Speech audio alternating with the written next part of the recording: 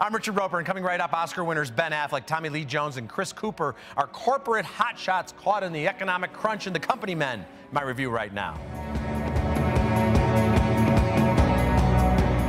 The Company Men is a movie of its time with a keen insight into the economic realities of the recession and how all those complex Wall Street stories translate to a very human level.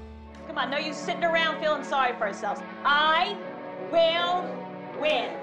Why? Because I have faith, courage, enthusiasm. Good. We start with a tour of the lifestyles of various players for the GTX Corporation, from Ben Affleck's rising star, through Chris Cooper as a mid-level executive, to Tommy Lee Jones, who's a vice president and the best friend of the head honcho, played by the invaluable Craig T. Nelson.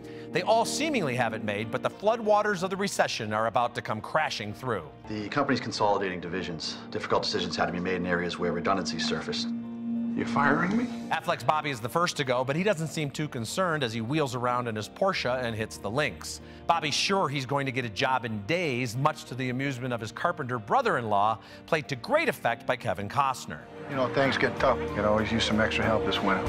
Easy work, huh, Bobby? Pretty much like moving cost reports from the inbox to the outbox. I hate you, brother. The Company Men wisely addresses the class warfare issues that otherwise would have audiences wondering why they should care about these 6- and 7-figure elitists as they get ash-canned. Writer-director John Wells, a veteran of TV's ER, is making his feature debut here, and he's crafted a sharp, funny, warm script that peels back the curtains on everyone's lives, sometimes to startling effect. Everyone here is excellent, including Rosemarie DeWitt, who takes the obligatory supportive wife role and does something special with it. In a December filled with small gems and big-time Oscar contenders, here's hoping that The Company Men doesn't get lost in the shuffle. It's one of the best movies of the year. I give it an A. I'm Richard Roeper, and you can get all my reviews at richardroeper.com and on Reel's channel, TV About Movies.